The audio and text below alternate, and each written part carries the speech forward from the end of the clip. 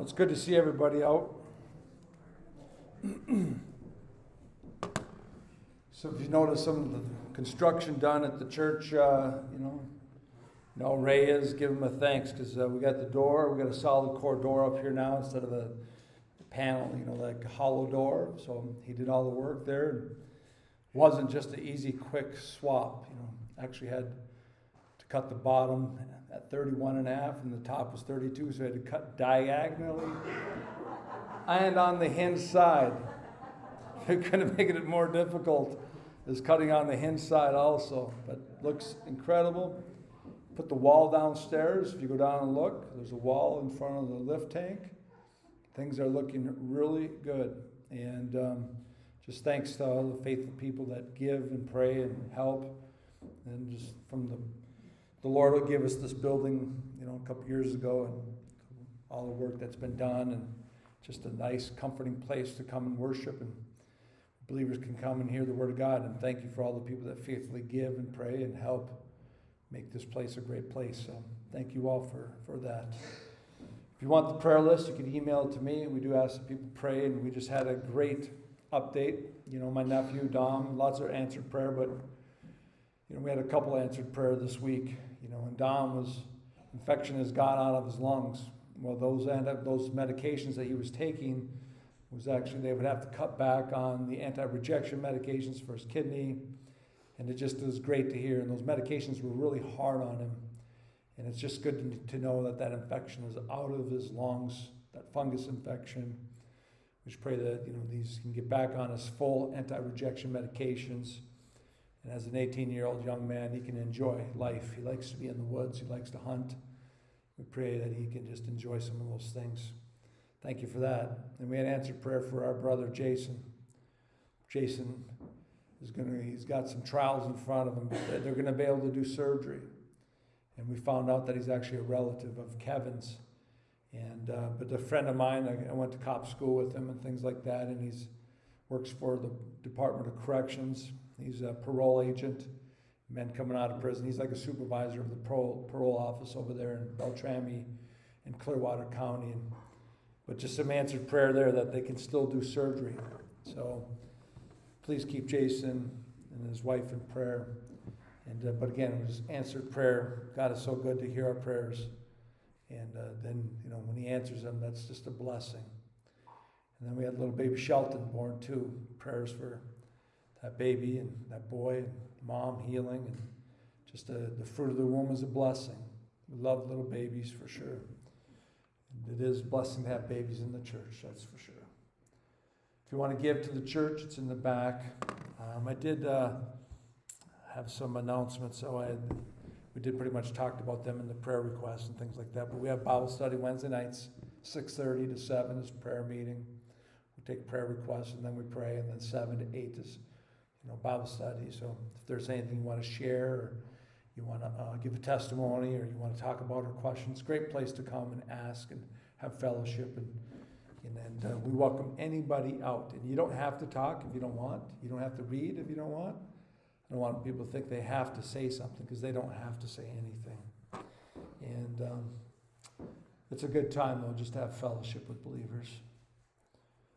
We have the 7 points of truth. We know that every week we review the 7 points of truth. And it's, as Peter says, we need to be reminded of these things continuously. We really do. Reminded that we're sinners. We deserve to go to hell. We've missed the mark of perfection. You got to be perfect to get to heaven. And, we're born in sin. We're conceived in sin. It's this, what you see. You see my sin nature. It's this, the flesh. Flesh and blood does not inherit the kingdom of God. And yet people will try to clean the flesh up, but it has nothing to do with the kingdom of God. It's a flesh nature. It's a sin nature. We're born in sin. We miss the mark of perfection from birth. This flesh nature, this individual deserves to go to hell. I deserve to go to hell. The wages of sin is death.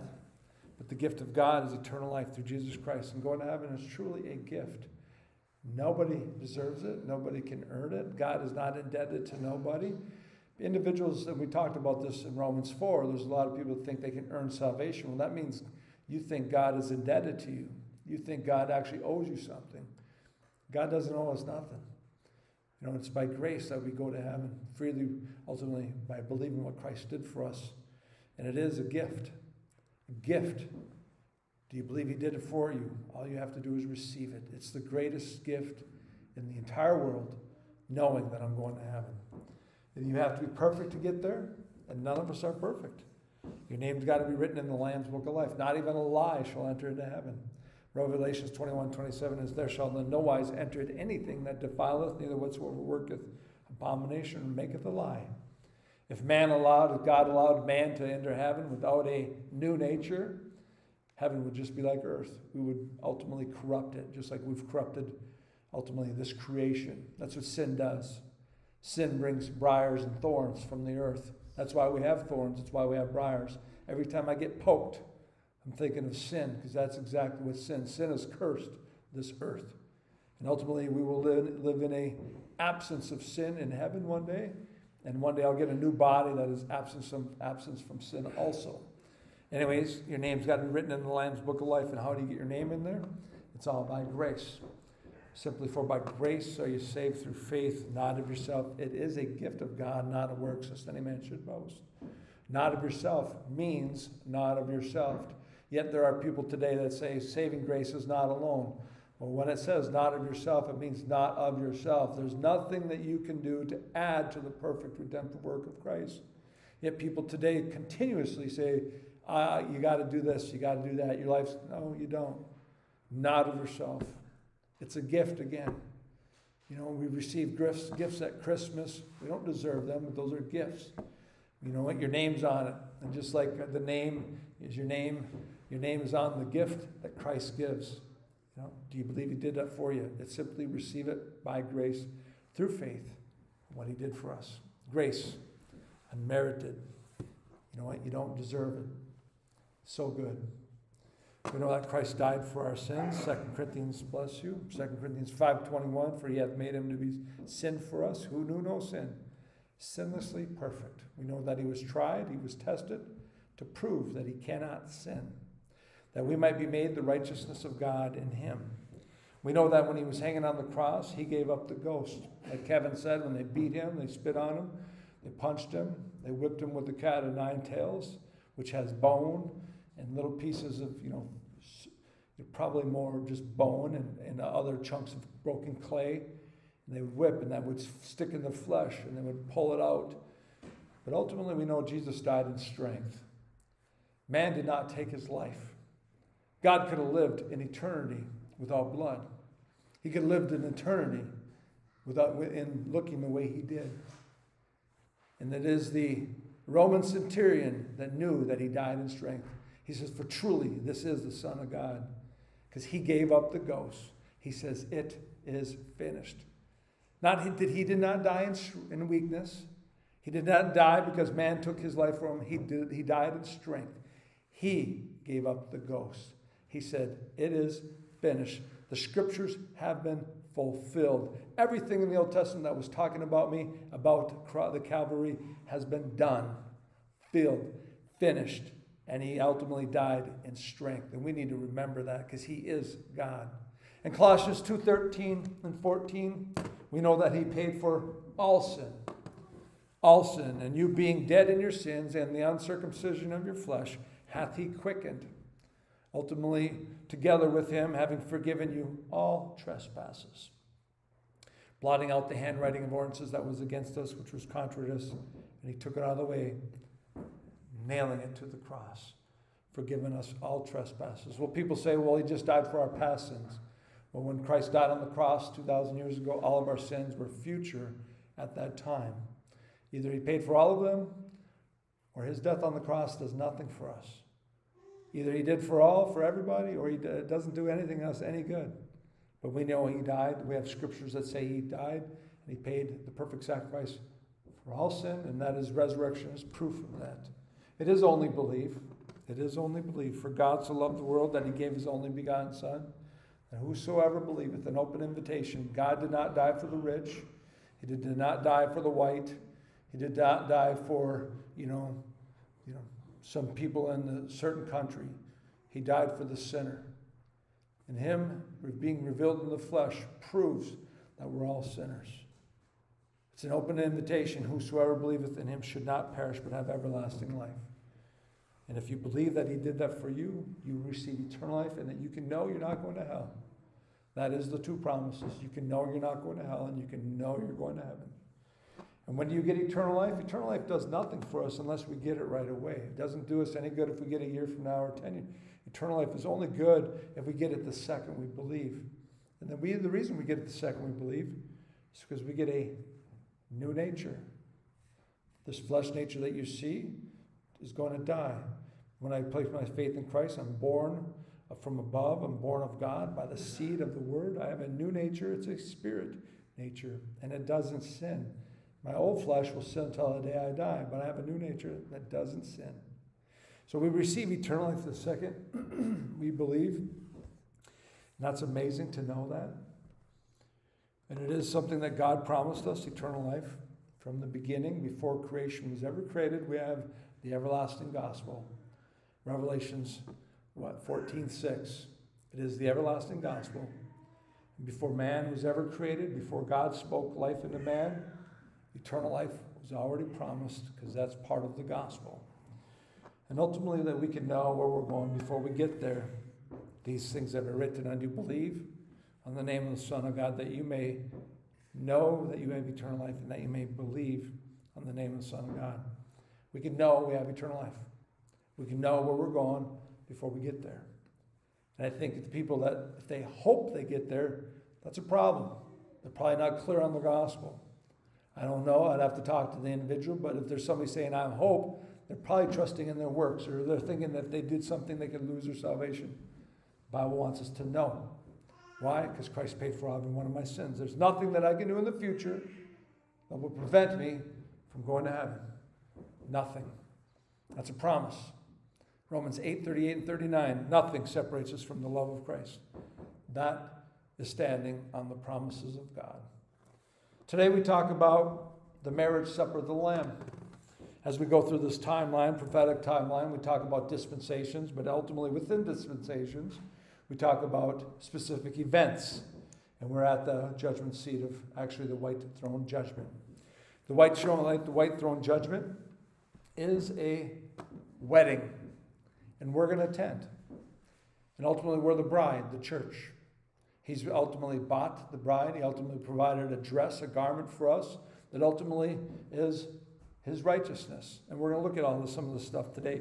But we're going to also do a little bit of a review and talk about what last week was a little bit. Revelations 19:7-9 says, let us be glad. Be glad. You ever attend a wedding? And there's probably a lot of joy.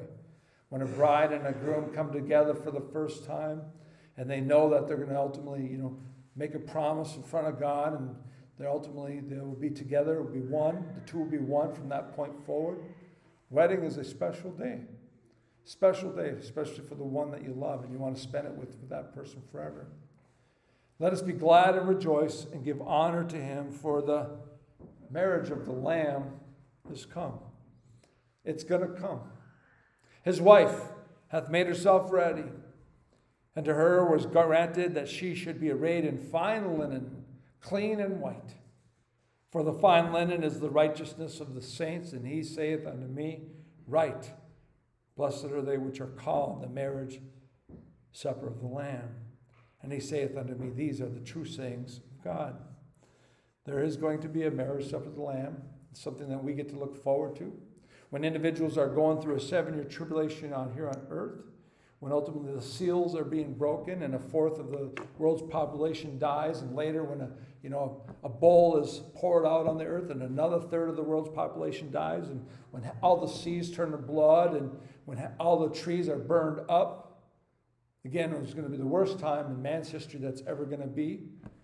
We're going to be ultimately attending the judgment seat of Christ. We're going to be attending the marriage supper of the Lamb. And if you're hoping that, you're thinking, well, I have a loved one, a friend, a brother, a sister, a spouse, a child, they won't believe, but after I get raptured, hopefully they'll believe then. I tell you what, don't wait till the rapture happens. My theory is that the United States is not in the Bible for a reason.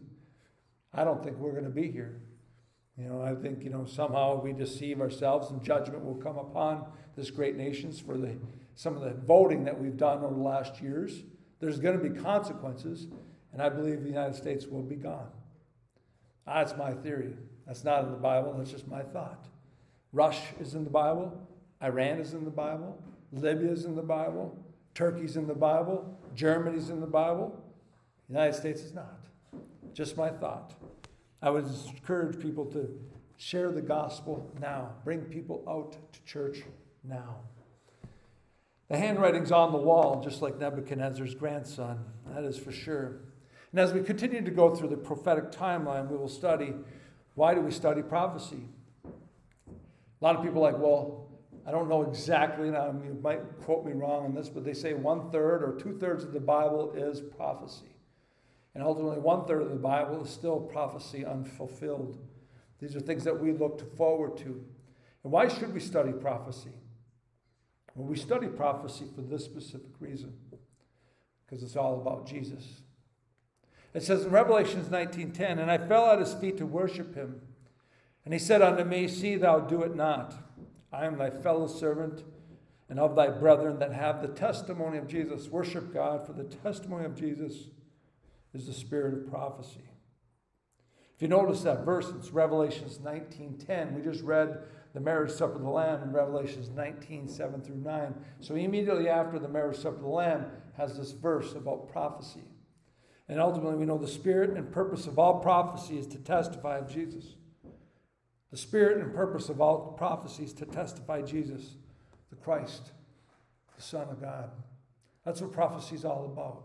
All prophecy is related to Christ. If it's not, it's probably not an accurate prophecy.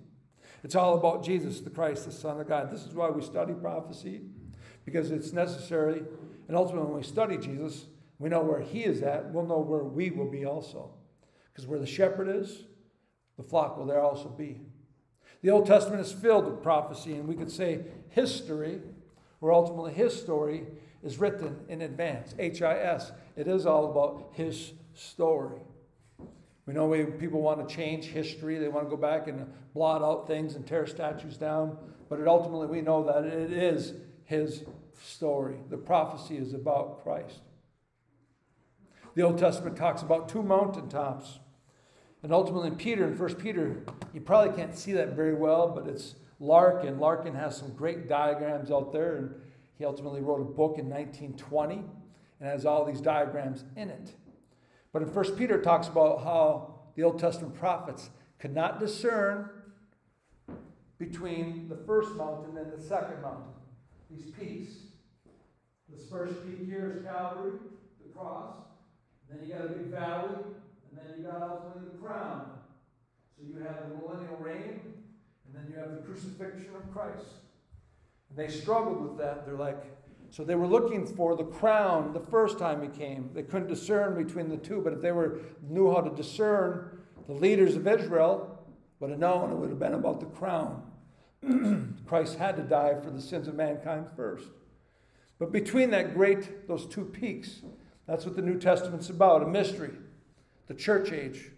That's what Paul was revealed. God gave Paul this mystery, this wisdom, and understood it's the church age, the age of grace. And that is this timeline right here between the Calvary and ultimately the rapture. And that's ultimately what we're looking at, things in there. So when you study the Old Testament, like Isaiah 53, that is definitely speaking of the cross. We know that Isaiah 53 is speaking about Calvary because in Acts chapter 8, we have a eunuch. And Philip was called to the eunuch. And we know in Acts 8 there, what is he reading? Isaiah 53. And ultimately, Philip's like, do you understand what you're reading? He's like, no, unless a man tell me. And then it goes up that ultimately it's speaking about Jesus. And Acts 8 actually tells us Isaiah 53 is about Jesus, the Christ, the Messiah. Then you got Isaiah chapter 2 about the millennial reign. And that's what ultimately those Old Testament is all about. The first peak or the second peak. Church is not in the Old Testament. Church doesn't replace Israel like some pastors who are preaching today. Israel will ultimately get that land that God has promised them. And here we have the prophetic timeline, just so you can see it for yourself. You know, we talked about dispensations. You can go back and look at some of the videos. Talked about the rapture, the judgment seat of Christ, the 7-year tribulation last week. This day, we're going to talk about the marriage supper of the Lamb. We live in the dispensation of grace. The age of grace, it is all about sharing the gospel during this age. That's what it's all about. Look at, these are just a few verses in the New Testament, Romans 1, 15 and 16. So as much as in me, I am ready to preach the gospel. To you are at Rome also, for I'm not ashamed of the gospel of Christ, for it's the power of God unto salvation to everyone that believeth, to the Jew first and to the Greek. It's a dispensation of the gospel, and we know the Bible tells us that in 1 Corinthians 9, 16 through 17. For though I preach the gospel, I have nothing to glory of, for necessity is laid upon me, woe unto me, if I preach not the gospel. For if I do this thing willingly, I have reward, but if against my will, a dispensation. It is God's will, the Father's will, for us to share the gospel during the age of grace. We know that ultimately in Ephesians 6, when we put the armor of God on, the reason why we put the breastplate of righteousness on, the helmet of salvation, the belt of truth, the garment of salvation, and all this is for Ephesians 6:19. That we can be, we can open our mouth boldly. It says this, and for me the utterance may be given unto me, that I may open my mouth boldly to make known the mystery of the gospel. That's what we're to do. Support a ministry that does that. That's everything comes back to this. So if you're praying for a ministry, financially supporting a ministry, helping at the church, it's all for this. So people can know they have eternal life through Jesus Christ. The rapture is going to happen. 1 Thessalonians 4:17. It's actually that we're caught up, harpazo, and ultimately comes to the Latin word, rapturo. We are snatched up. It is a meeting place that's going to happen in the clouds. It will not happen here on earth. 1 Thessalonians 4:17, that we which are alive and remain shall be caught up together with them in the clouds to meet the Lord in the air, and so shall we ever be with the Lord. 1 Corinthians 15, 52 through 53 says, in a moment, in the twinkling of an eye, at the last trump, for the trumpet shall sound, and the dead shall be raised incorruptible, and we shall be changed. Boom. This corruptible will put on incorruption. I will be given a glorified body at that time.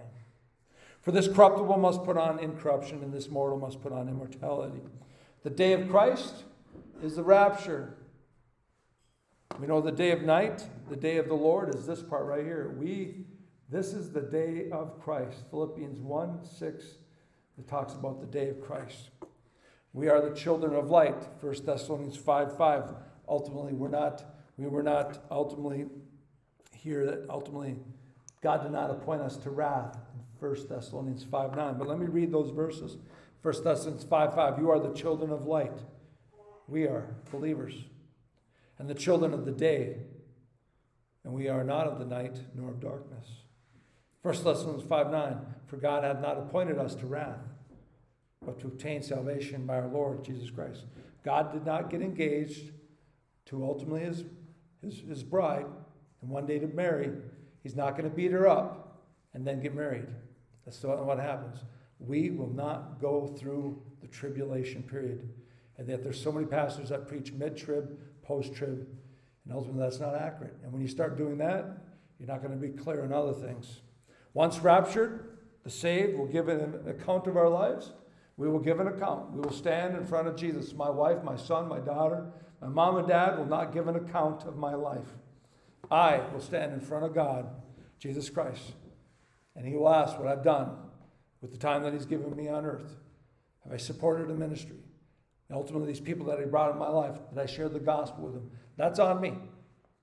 And that's between you and the Lord, and it's between me and the Lord. And whatever the Lord puts on your heart is ultimately what the Lord puts on your heart. But we need to know that in Romans 14, 10 through 12, it says, by what dost thou judge thy brother? It's not my position here to do this and say, how come you're not? No. It's this position here. I should be looking at myself. Why dost thou set at naught thy brother?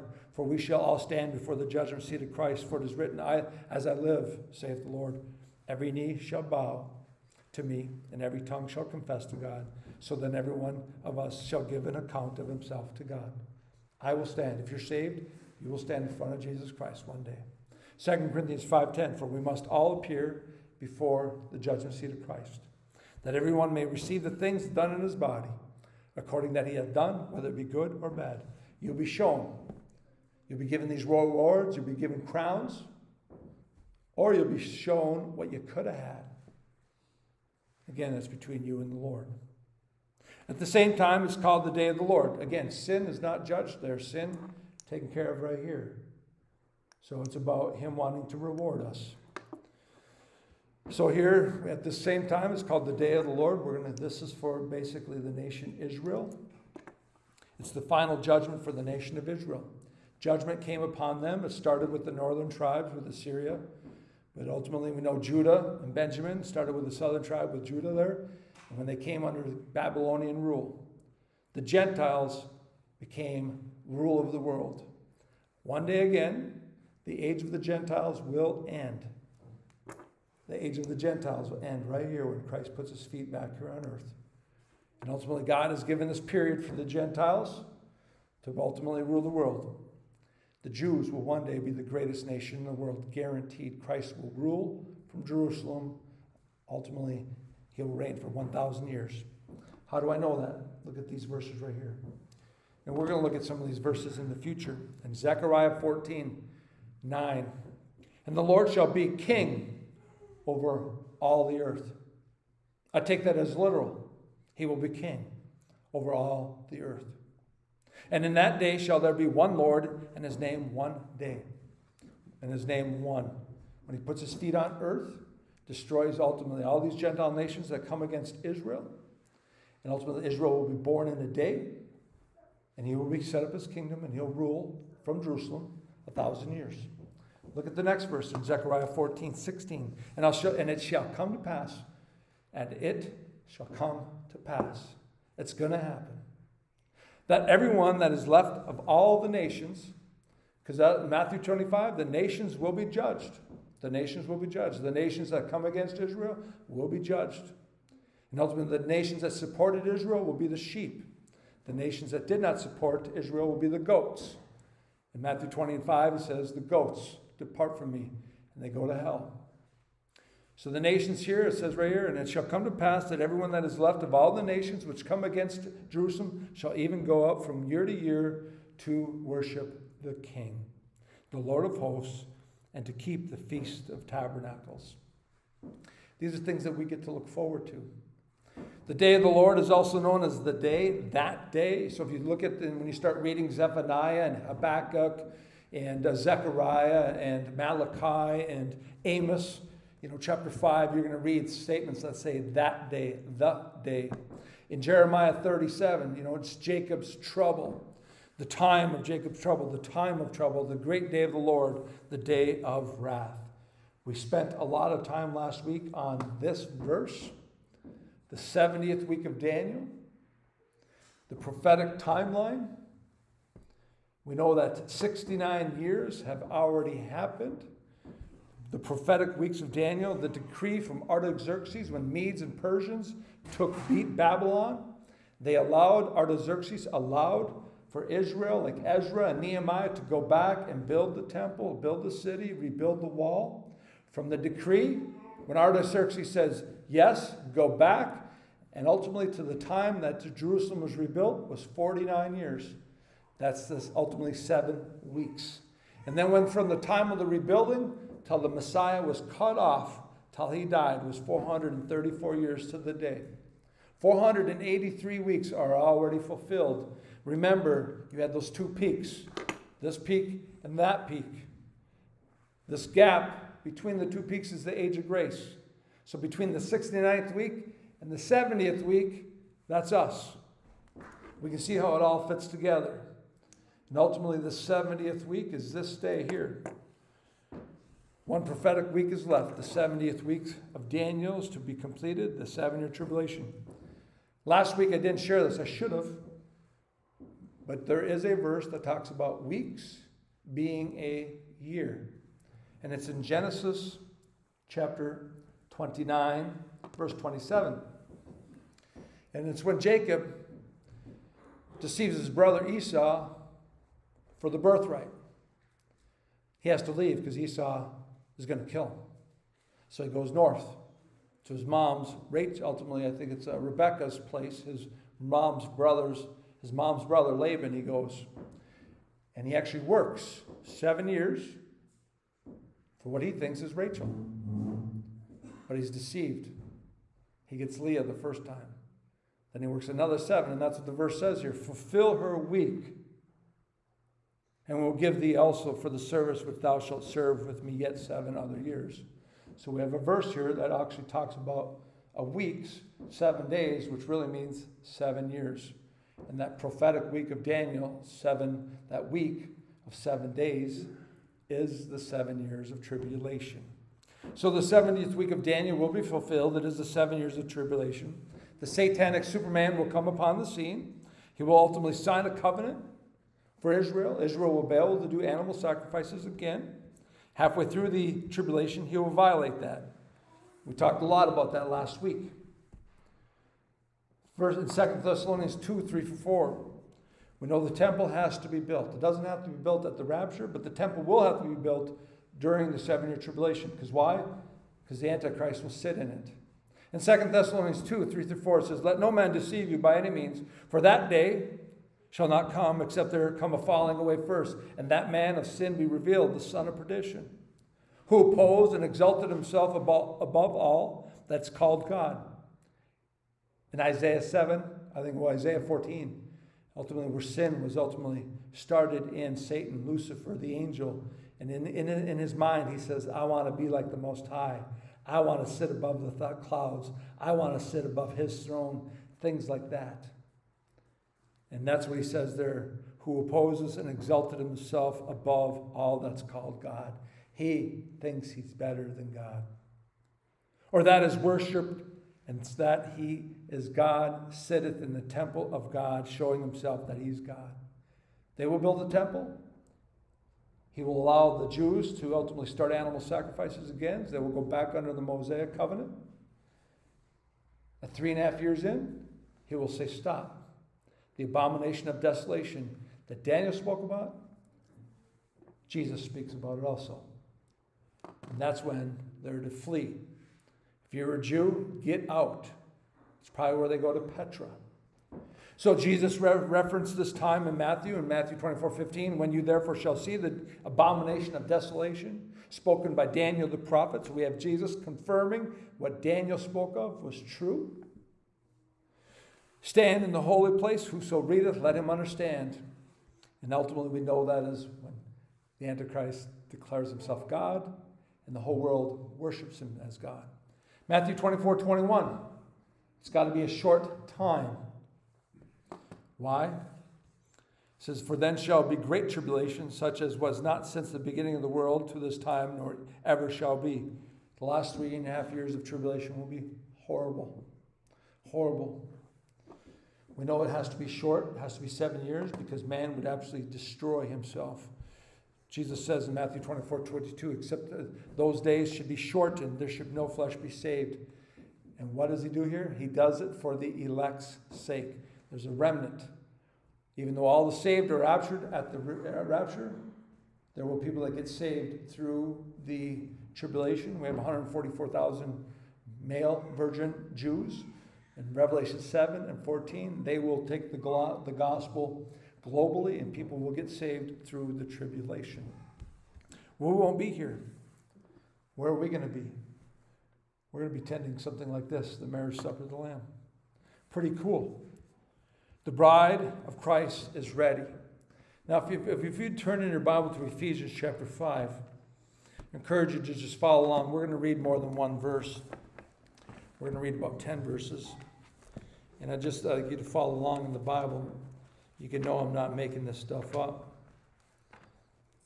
And I'll give you a page number in the Bibles that we have at the church. It'd be page 1290. Actually, 1291. We'll start in verse 22. These are verses that I read at weddings. In verse 22, wives, Submit yourselves under your own husband, as under the Lord. For the husband is the head of the wife, even as Christ is the head of the church, and he's the Savior of the body. If you don't want to follow along in the Bible, I do have it up here. We know the man is the spiritual leader of the home.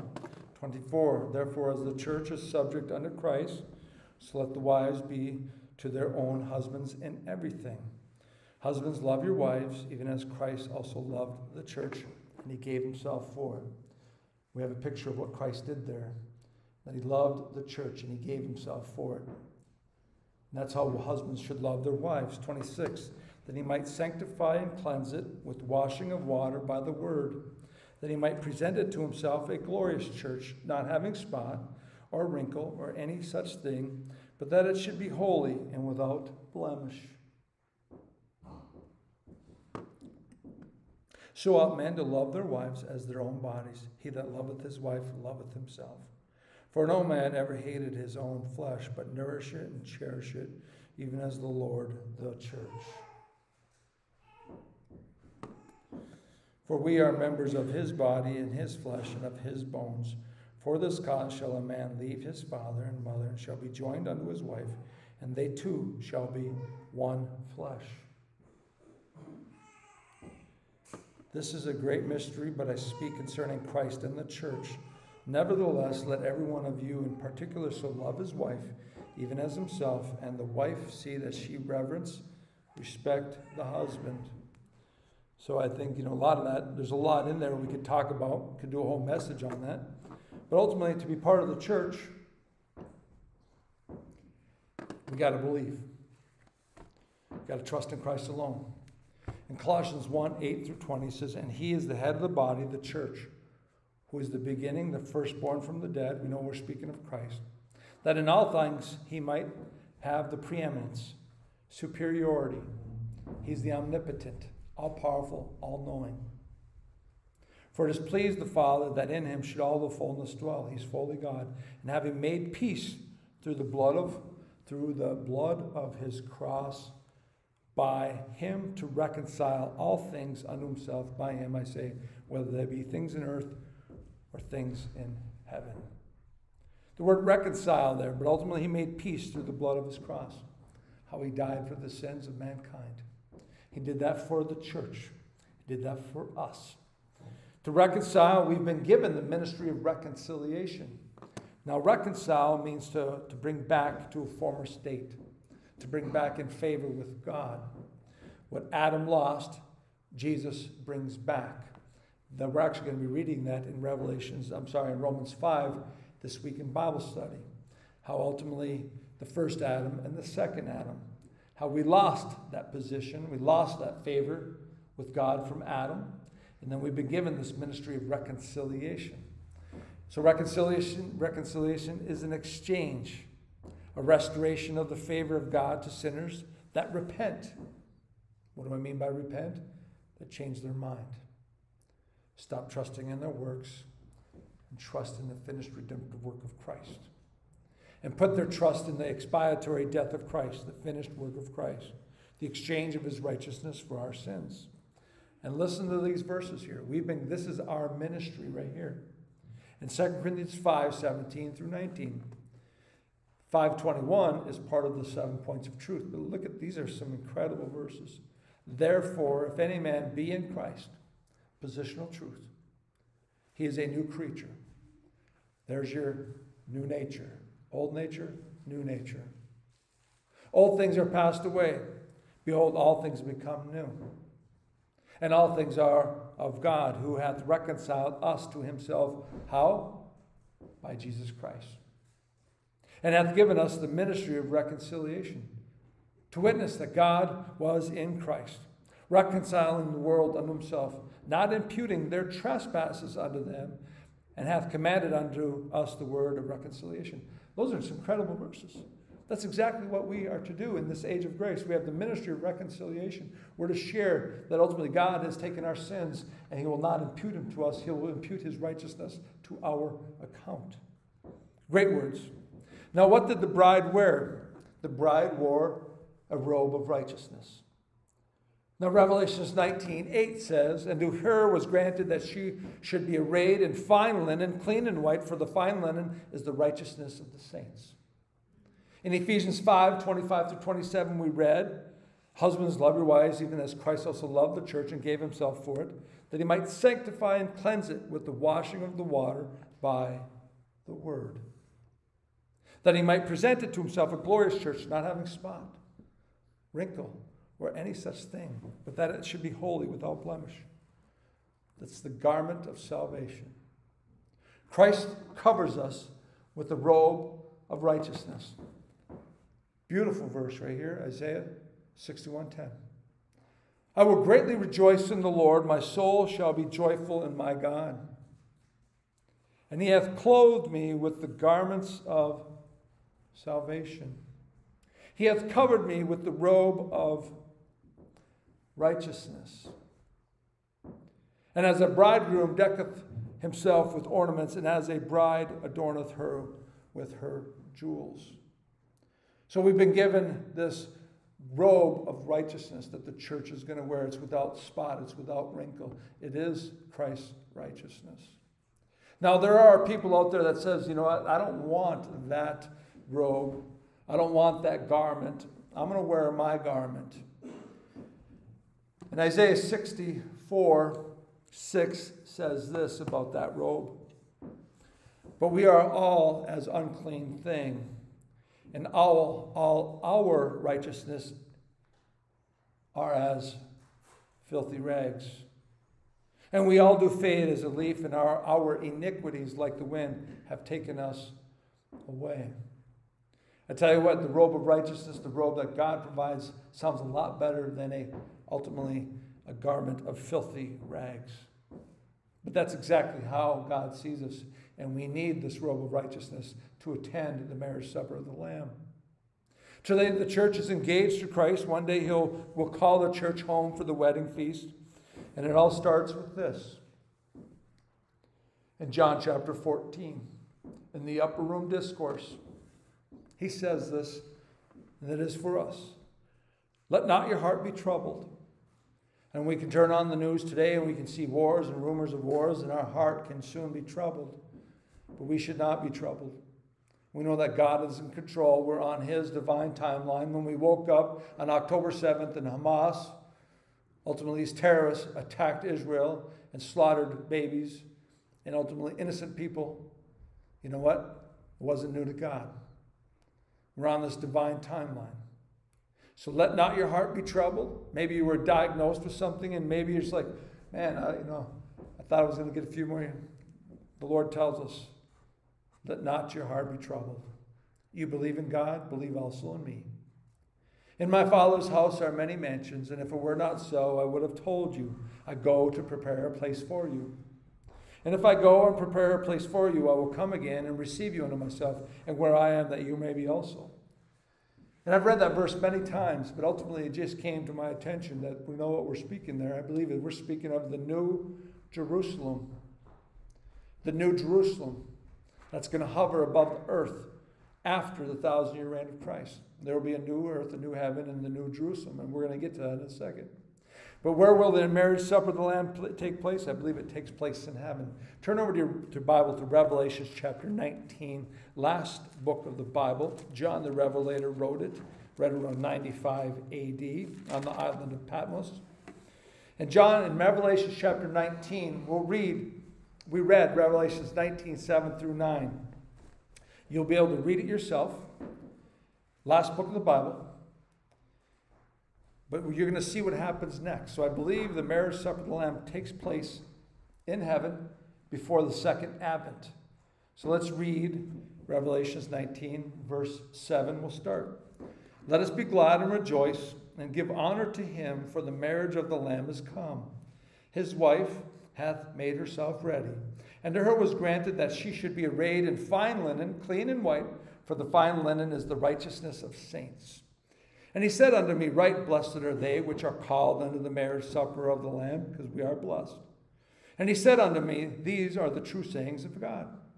And I fell at his feet. So John falls at the angel's feet. He knows better, but ultimately, he's probably seeing all this stuff, he's probably shaken up. He's a little bit afraid here. And he said, I fell at the feet to worship, and he said to me, see thou do it not. We're not to worship angels. We're only to worship one. That's Christ and the Father. I am thy fellow servant and of thy brethren that have the testimony of Jesus. Worship God, for the testimony of Jesus is the spirit of prophecy. And so the spirit and all prophecy is about Jesus. Now look what happens in 11. So we just had the marriage supper of the Lamb. And then something happens here in 11. And I saw heaven opened, and behold, a white horse. Now this white horse is different than the apocalypse of the four horsemen. The apocalypse of the four horsemen, I think, are over there in Revelation 5. I could be wrong, but I think it's right over there in the beginning there. And now we know Satan, the Antichrist, is riding a white horse. And ultimately, he's a fraud.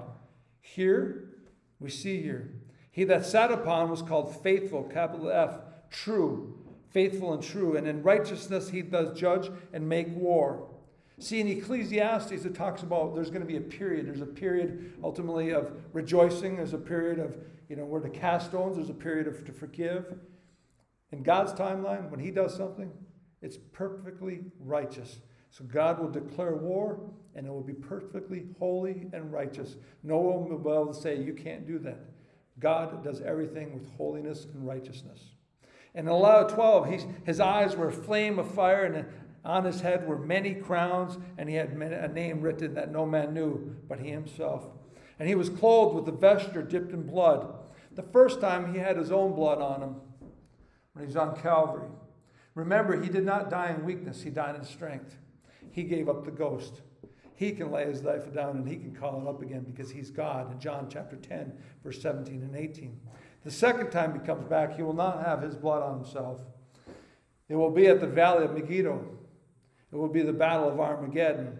And he will turn the whole valley into a big wine press. And ultimately, when they put their grapes into this barrel and they stomp on it, that's exactly what's going to happen. And it's going to be a war. And it will be not his blood. His name is called the Word of God, John chapter 1, right there. And the armies which were in heaven followed him upon white horses, clothed in fine linen, and white and clean. We will be riding a horse. I never thought maybe there would be animals in heaven, but when I read this, I'm like, there are animals in heaven. I'm not a fan of horses. Me and my wife, we went to Tennessee one time, and we rented horses to ride in the Appalachian Mountains with the kids. And I said to the guy, I says, I want the smallest horse. I want my feet to drag on the ground. I wasn't joking. I don't like riding horse. We have a horse, and I've never been on him. I don't care for it. They pull out all the horses. We're standing there, and there's this one horse. He's black, and he's huge. Like, his back's like this high. I'm not exaggerating. His back's like this high. And I'm like, I feel bad for the guy that gets that one. Well, there's about 5 families there. They start calling us over, and he says, this is yours. I says, I wanted the shortest one. He goes, well, you're the biggest guy here. We got to give you something bigger. And you know what they called him? What was his name? His name was King Kong, right? King Kong. Could you not give me something like Mighty Mouse? No. Put me on King Kong. And then we're riding through these trails and all the cobwebs, because everybody that had went, I hit every cobweb. But I'll be on a horse again. And this time it will be on a white horse. And the armies were in heaven and followed him upon a white horse, clothed in fine linen and white and clean. And out of his mouth, so we know the word of God comes out of his mouth. It's a two-edged sword. See, the word of God cuts both ways. Ultimately, it can cut you and be like, hey, I'm a sinner, I need a savior. Or it ultimately can cut you in the way of judgment. I reject Jesus Christ. And then ultimately, the sword is going to cut you the other way, and it's judgment. And out of his mouth goeth the sharp sword, that with it he should smite the nations. See, all he has to do is speak, and all the nations are gone. And he shall rule them with a rod of iron, and he treadeth the winepress of a fierceness and wrath of Almighty God. And he hath on his vesture and on his thigh a name written, King of Kings, Lord of Lords. So this is why I believe the marriage supper of the Lamb happens, because we read here that these white horses are coming down, and he'll put his feet on the Mount of Olives. We live and reign here for 1,000 years. Turn to Revelations 20, verse 4. It's a long verse, but we have it here. Revelations 20, verse 4, look what it says. You can see in verse 2 that ultimately Satan was bound for 1,000 years. In verse 3 at the end it says 1,000 years should be fulfilled. And then verse 4, and I saw thrones, and they that sat upon them. And judgment was given unto them, and I saw the souls of them that were beheaded for the witness of Jesus, and for the word of God, and which had not worshipped the beast, neither his image, neither had received his mark upon their foreheads or in their hands. And they lived and reigned with Christ 1,000 years. We, as a child of God, we have so much to look forward to. We will rule and reign with him 1,000 years on earth. Our life is just beginning as a child of God. So after the 1,000 years with Christ, there's a new earth, a new heaven. And remember in John 14, I go and prepare a place for you. You know, and ultimately there's many mansions, and I ultimately prepare a mansion. I believe I said it's part of the New Jerusalem. Well, this is why I say that in Revelations 21, verse 2. Revelations 21, verse 2, and it says, and I, John, saw the holy city, the New Jerusalem. So this is after the 1,000-year reign. This is after a new heaven and new earth. And we know the earth will be burned up, and we get a new earth out of that. And I, John, saw the whole city, holy city, New Jerusalem, coming down from God out of heaven, prepared as a bride adorned for her husband. Jesus Christ preparing this New Jerusalem for his bride. In Revelations 21, verse 9,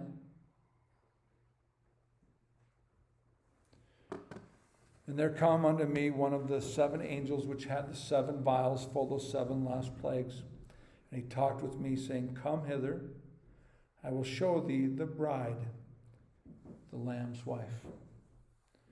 We know these are things that we get to look forward to. It doesn't just tell us this in Revelations, it actually shares this with us in Hebrews chapter 12. In Hebrews chapter 12, it says, But you are come unto Mount Zion, and unto a city of the living God, the heavenly Jerusalem. That's what it says in Hebrews chapter 12, verse 22. And to it an innumerable company of angels, to the general assembly and church of the firstborn. That's us. Born again, the firstborn, born of the ultimately from a dead body. Ultimately Christ resurrected, which are written in heaven, and to God the judge of all, and to the spirits of his just men made perfect. So we see these things, and ultimately these are some solid things. I can see them in the scripture. Maybe, there's some things might be a little bit different here and there, but these are things that we get to look forward to as a child of God.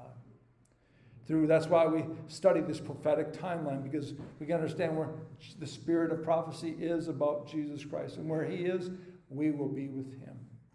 And we fight from victory. Now it's the marriage. I want to talk a little bit about marriage. We've got a few minutes here. But what's the purpose of marriage? The purpose of marriage is about love. Marriage is based on the foundation of love. Love can be a motivator, or it can be a restrainer. Love can actually make men do things that they would never have done in their life. Wars have been fought, countries have won because of love of one woman. Love can be a restrainer. It can actually be a restrainer. It can actually stop somebody from doing something because you're so motivated by love that you would not want to hurt that person. And husbands and wives should love each other and make sacrifices for each other based on love. The love of a husband should be as the love of Christ. And yes, husbands, love your wives even as Christ loved the church, and he gave himself for it. And that's the love that husbands should have for their wives, that they would die for their family. The ultimate manifestation of love is John 15:13. The ultimate manifestation of love is Christ. Greater love hath no man than this, that a man lay down his life for his friends. John 15:13. Jesus Christ is love, for God so loved the world. We get that in John 3:16.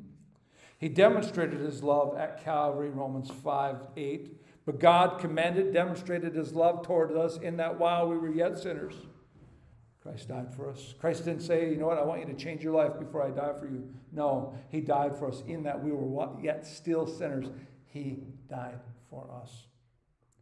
Marriage is an institution created by, I was going to say government, man, but we know that's created by God.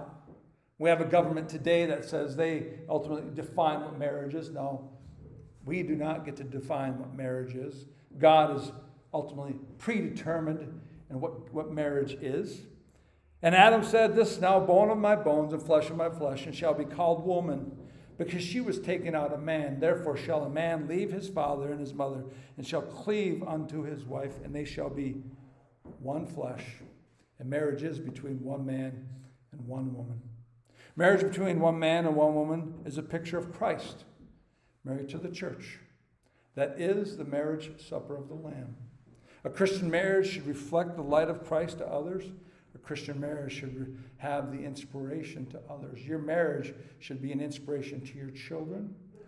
That's something my wife and I have the desire that our marriage could ultimately, our kids could look up to it and be like, you know, that's healthy. We want to be like that. Christ never divorces the church, ever. Doesn't divorce. There's not any. That's why when he marries the church, you're part of the church. It is eternal security. It is a picture that mankind was given divorce. In Matthew chapter 19, let's read why. Wherefore they are no more twain, but one flesh. What therefore God hath joined together, let no man put asunder. They say unto him, why did Moses then command to give a writing of divorcement and to put her away? He saith unto them, Moses, because of the hardness of your hearts, suffered you to put away your wives, and from the beginning it was not so. It was God's desire that it would not happen because of man, though. During this timeline, women were persecuted. Women were taken advantage of. And God knew that. And today, maybe even women are still taken advantage of. And ultimately, he does give us the petition of divorce because ultimately, hardness of hearts, not forgiveness, may be taken advantage of. And I say unto you, whosoever shall put away his wife, except it be for fornication, and shall marry another, committeth adultery, and whoso marrieth her, which is put away, doth commit adultery.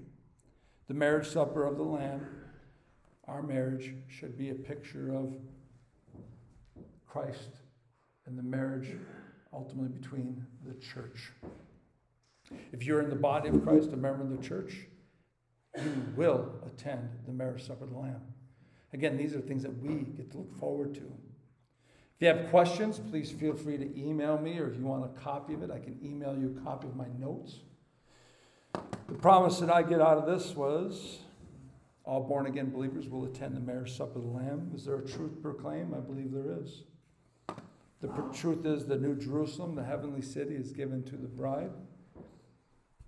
And ultimately, the third application is there's sin to avoid. I changed that this week to a verse to memorize. And it's John 14:3. Let not your heart be troubled. You believe in God, believe also in me. In my Father's house are many mansions. If it were not so, I would have told you. I go to prepare a place for you. And if I go and prepare a place for you, I will come again and receive you unto myself, that where I am, there ye may be also. Those are comforting words, for sure. For sure. Let me show you something. If you're sitting here today and you've not seen this, I want to show you. I'll let this hand here represent you and I, and this wallet here represents our sin. See, God loves us, but he hates our sin. Because we sin, we actually deserve to go to hell and pay for that sin for all eternity. But God does love us. Sin is what separates us. So let this hand here represent Jesus Christ. He is absolutely sinless. He's God from eternity past. He's the ever-present Jesus Christ. And ultimately, he revealed himself in the flesh, And when John the Baptist was on the banks of the Jordan River, he said, "Behold, the Lamb of God that taketh away the sin of the world." Jesus Christ went to the cross and he took all of our sin, every one of them, even the ones we've not committed. He shed his blood, he died, and he rose again the third day, showing us the payment for sins paid in full. And if you'd believe that, he puts his righteousness put to your account. It is that easy. If we could, everybody just have everybody close their eyes for a second and at home. If you're sitting at home and you've never trusted in Christ alone, or here today, or watching the video years from now, maybe you're like, man, that makes sense. I know I can never be good enough. And maybe you're thinking, I just don't know what to say. Well, it's not what you say that saves you, it's what you believe. And maybe if you're sitting here today, maybe you could believe this if you have not. If you already are saved, you know that Christ already died for your sins, why don't you just take the time to give him thanks? But if you're sitting here today or watching the video and you're like, you know what, that makes sense. You could say something like this, and we hope that you would believe this. You could say, I'm a sinner. I know I deserve to go to hell. I do not want to go to hell when I die. I want to go to heaven. I will believe that Jesus died on the cross for my sins and was buried and he resurrected for me. I will trust in Christ alone to save me to heaven. What do you have to lose? You have nothing to lose and everything to gain. We're not asking you to make any promises. We're not asking you to change your life. We're not asking you to do anything. Simply asking you to simply believe what God has already done for you.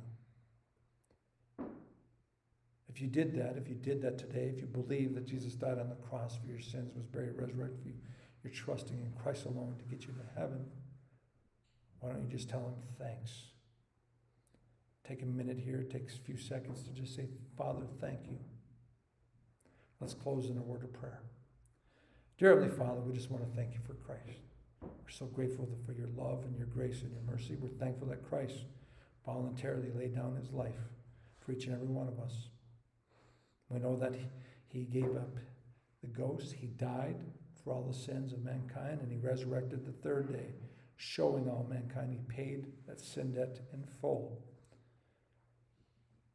We thank you for that amazing gift when we come to Christ by faith. We thank you for the words of life. We're thankful for this age of grace. Those that we can study the New Testament here, and we can see ultimately the dispensation that we live in, but we also thankful for the prophetic timeline, to know that 1,000 years from now, we'll be in your presence.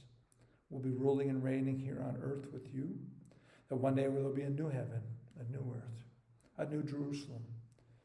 And ultimately, this just blows my mind how good you are to us. And we want to say, you know what, we thank you for all the good you've ever been to us, because that's all you've ever been is good to us. So, Father, we just pray that you'd, keep us safe through the week, and that you'd bring us all back next week where we can continue to read and grow and magnify who you are. And Father, we pray all this in Christ's name. Amen. We'll have our last song. It will be, My Faith Has Found a Resting Place.